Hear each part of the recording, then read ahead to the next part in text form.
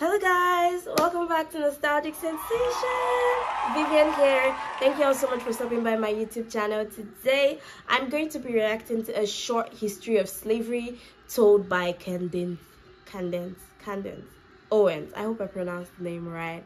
If you know her, if you watch her podcasts or YouTube videos, you know one thing is certain: she always says her truth without any filter. Personally, I have not really watched so many of her videos, but I've bumped into a couple of them on YouTube, and bro, she is hot. And no, this video has no affiliation with her, and she doesn't know me, she doesn't know I exist, which is very sad. And any which way, so she is gonna be schooling us today on the short history of slavery, and I'm super excited for this one because generally slavery is quite a touchy and sensitive topic, and sometimes contains well, I use the word controversial beliefs around it and whatnot. And so I'll be watching out for those people in the comment section, because in every comment section there is that one person who knows all the truth. Should I refer to them as historian? Whatever you call people who are very good with history, but that person is not me. So I'll be watching out for those people who knows all the facts and can easily debunk any factually incorrect data in here, so I make sure I'm not misleading anybody. But without further ado, let's dive right into the video. If you've gotten this far, please do not forget to like, subscribe, comment, support my small channel and help me get to 2,000 subscribers. Thank you all so much, and if you've always been here, thank you so much. I love you guys, I love the support. But without further ado, let's dive right into the video. And now for a brief history of slavery. Here's the first thing you need to know. Slavery was not invented by white people. It did not start in 1619 when the first slaves came to Jamestown. It existed before then. It did not start in 1492 when Columbus discovered the New World. In fact, when the intrepid explorer landed in the Bahamas, the native Taino tribe hoped that he would help them defeat their aggressive neighbors, the Caribs. The Caribs enslaved the Taino and, on occasion, served them for dinner. Slavery existed in Africa, Asia, and the Middle East. The word slave actually comes from the Slavs of Eastern Europe. Millions of them, all white by the way, were captured and enslaved by Muslims in the 9th century and later by the Ottoman Turks.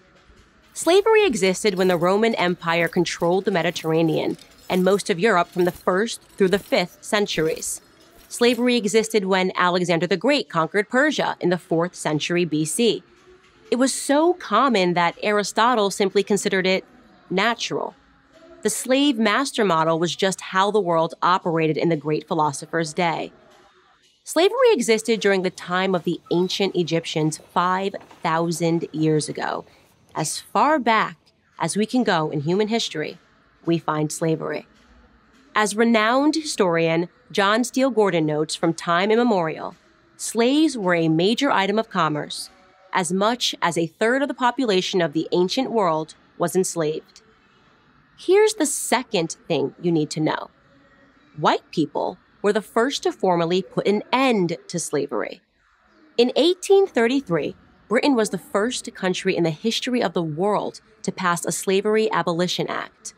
They were quickly followed by France, who in 1848 abolished slavery in her many colonies. Then, of course, came the 13th Amendment in the United States Constitution. After centuries of human slavery, white men led the world in putting an end to the abhorrent practice. That includes the 300,000 Union soldiers, overwhelmingly white, who died during the Civil War. Now, am I saying that this makes white people better than anyone else? Of course not. My purpose here is to simply tell the truth, and the truth is that human history is complicated. No one, regardless of skin color, stands guiltless. Yet today we are never told to consider the murderous Persian Empire or the cannibalism of indigenous tribes of North and South America or the heinous actions under the imperialistic Muslim, Chinese, Mongol, or Japanese empires, to name just a few. Instead, we're told that slavery is a white phenomenon. And like all persistent lies, this lie spawns a bunch of other lies. On social media, I come across extraordinary depictions about how Africans lived like pharaohs before Europeans came and laid waste to their paradise. I wish any of this were true, but it's not. It's a fantasy. The truth is that Africans were sold into slavery by other Black Africans, and in many cases, sold for items as trivial as gin and mirrors. Whites didn't go into the interior and round up the natives. They waited on the coast for their Black partners to bring them Black bodies. The stark reality is that our lives had very little value to our ancestors. Here's the third thing you need to know. If you think slavery is a relic of the past, you're wrong. There are some 700,000 slaves in Africa today, right now. That's the lowest estimate that I could find. Other sources say there are many more. For context, that's almost twice as many slaves as were ever brought to the United States. Child soldiers, human trafficking, forced labor, these are the conditions that currently exist within the same sub-Saharan region where the transatlantic slave trade originated. African bodies are being sold today like they were sold then, and no, they are not being purchased by any country of white men. In fact, slavery, by any traditional definition, is exclusively practiced today within non-white countries. But we hear almost nothing about that. Just like we hear nothing about how slavery was universal until good people in Europe and America ended it 2 centuries ago. Why? Because our so-called leaders, Black and white, wouldn't profit from it. Black victimhood is nothing if not profitable.